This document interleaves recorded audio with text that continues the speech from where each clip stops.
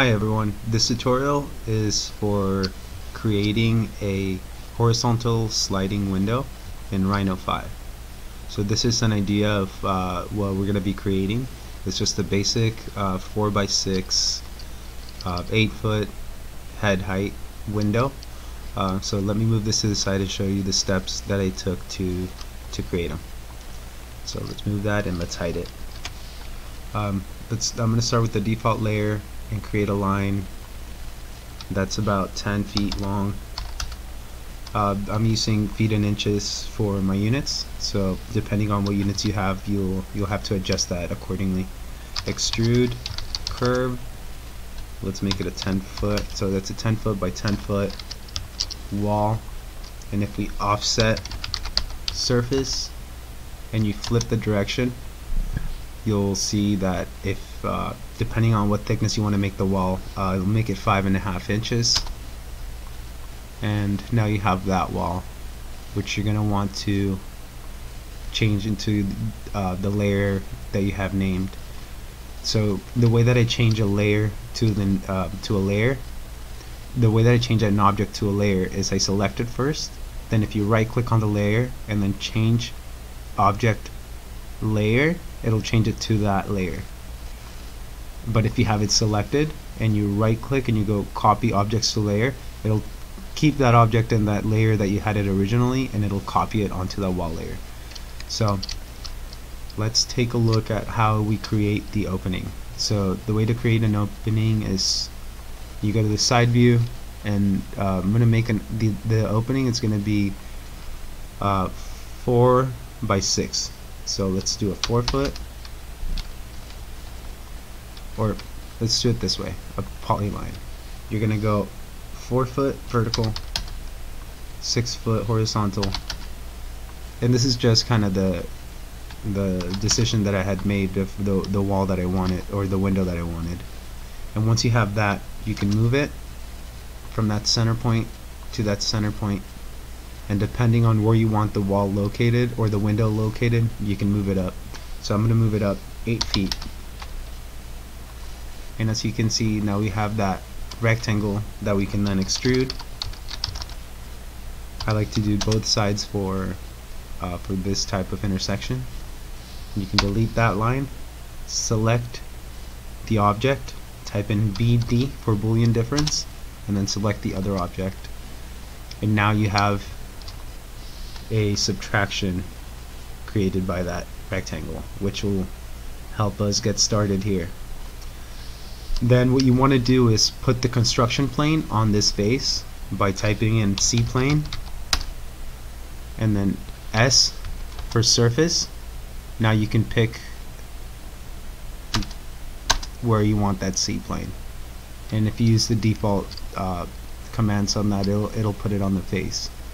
Now we go to the frame, we do from out to out, we can offset about, depending on what you want. I'm going to make it 1 inch, and then I can take those two lines and extrude them, not both ways but just in one way, back that way. And we can go ahead and delete that outside line.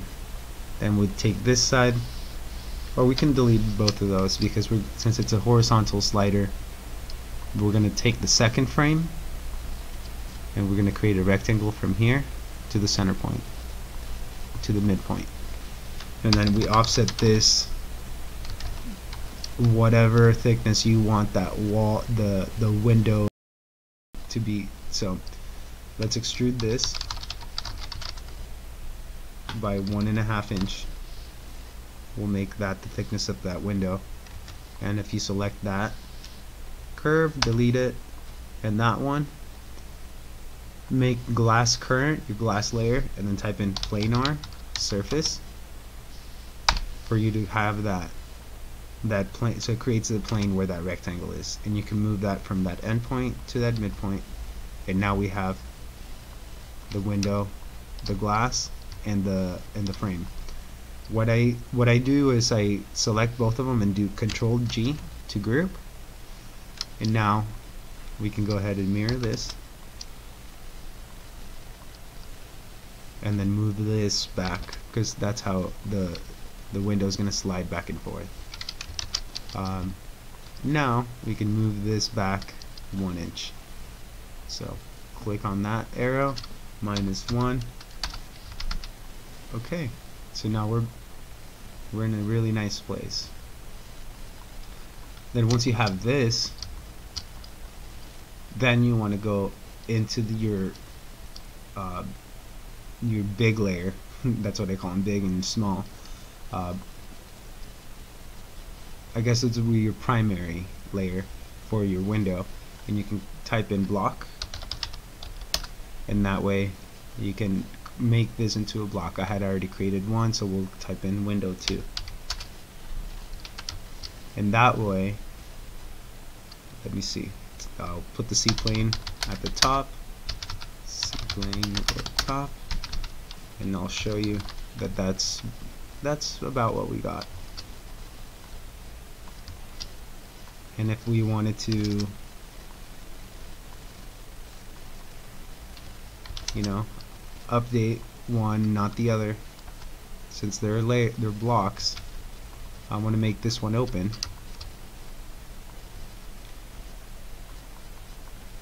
It'll create this one open and that one open. When you start mirroring things, it'll mess with the direction. So now we have a window that's open and a window that's closed, and okay, that works. So that gives you an idea of how to create a horizontal sliding window.